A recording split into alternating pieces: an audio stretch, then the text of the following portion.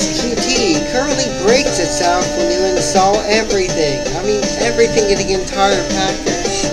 I'm going to show you just right now why it breaks everything in the entire package, and you're going to laugh your ass off. And apparently, no, I did not fix that problem yet. There, okay. Yeah, look at this.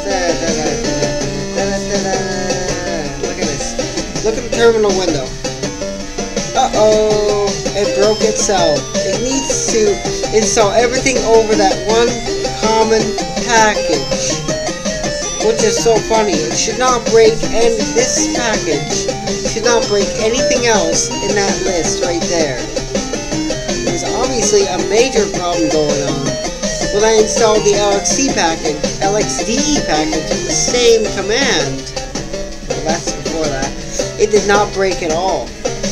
So, yeah,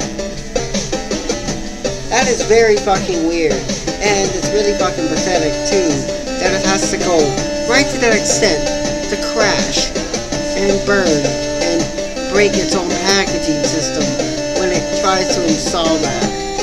And it's pathetic, because I can't even try out after I haven't used LXQT in a long time. I really want to try it, but then again, it wants to break itself again and again, so how can I? How can I experiment with something that is brilliant? I used it when it was in its infancy, when I had to add a PPA, but now it's in the different repositories.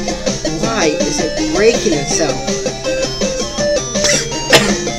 That's why I'm not too pleased. If it was going to break itself, I would be very happy to actually use it, but it's breaking itself, I cannot use it. I cannot install it. Why?